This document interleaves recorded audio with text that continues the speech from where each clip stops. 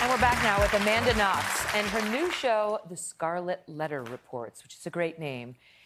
Where's it going to air? How can people see it? It's going to be on Facebook Watch, but you can always go and visit Broadly, and they'll redirect you. Okay. And so who are you featuring, and what does it have to do with Stormy Daniels?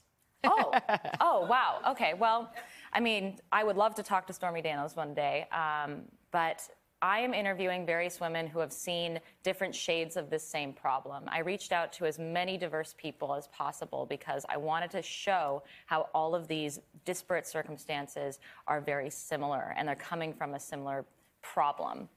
And the women who ended up choosing me, really, is how I feel it, were women who were ready to tell their story and who had all been slut-shamed or vilified in especially having to do with their sexuality. So I'm talking about Brett Rossi, who is an adult film star who brought out domestic violence allegations against her ex-fiance, Charlie Sheen, and the way that her story was represented in the media was like, oh, just the salacious porn star, whatever. Which has also happened to Stormy Daniels. To Stormy Daniels. Just because she's an adult film star doesn't mean she isn't telling the truth about her affair. Now, she's contradicted herself on that, but she's explained why she originally said it didn't happen. Absolutely. And the fact that, like, I've been watching closely what she's been saying, and when she said, these powerful men feel like they can get away with it because I'm technically a woman who doesn't matter.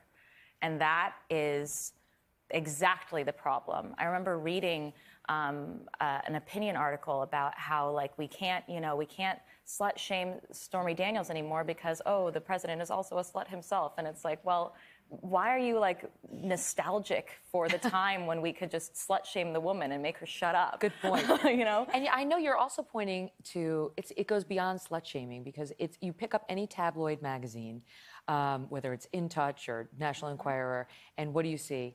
Women's cellulite all over it. You know, like women who don't necessarily choose. I mean, you know, like Kim Kardashian, she puts herself out there. You know, it's not a nice thing to do, but she does put herself out there. But other women just going to the beach or going around with their family and close-ups on their belly or their bottom, or it's nonstop. There's body shaming, mental health shaming, whether or not you are, like, intelligence shaming. We put people up on a pedestal, and we very quickly turn that into a pillory. We have this very weird schizophrenic relationship with people who are in our public eye. But again, I can't emphasize enough that, like, that then turns itself around and reflects the way that we see each other. And you say that you used to go through the grocery store like a lot of people and grab those tabloids and thumb through, and it was not a thing for you. Not a problem, yeah. And now, having been referred to as Foxy Knoxy and all the things that were said about you, how do you feel? I'm extremely sensitive about it. Even my own, I have some supporters of mine who have said to me, what happened to you was tragic, but you weren't asking for it. Those other people, they're asking for it.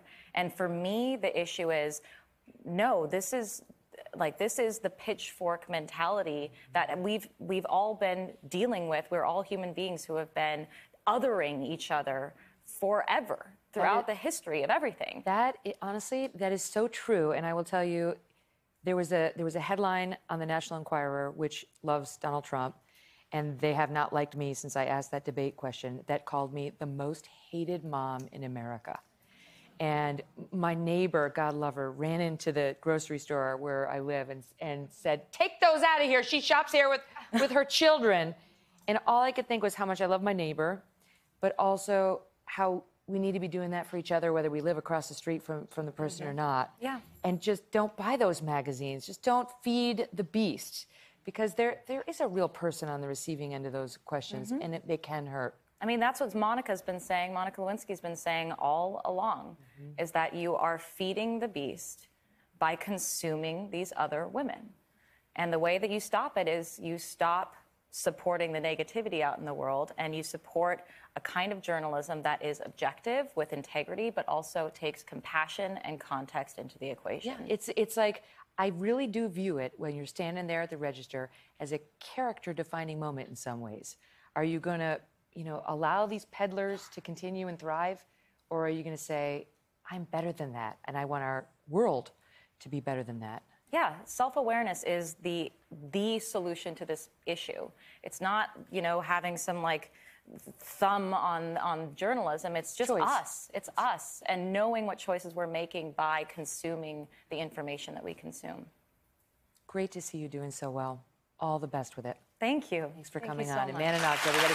New episodes of the Scarlet Letter Reports air every Wednesday, all month long on Facebook Watch. We'll be right back. Hello, Today fans. Thanks for checking out our YouTube channel. Subscribe by clicking that button down there and click on any of the videos over here to watch the latest interviews, show highlights, and digital exclusives.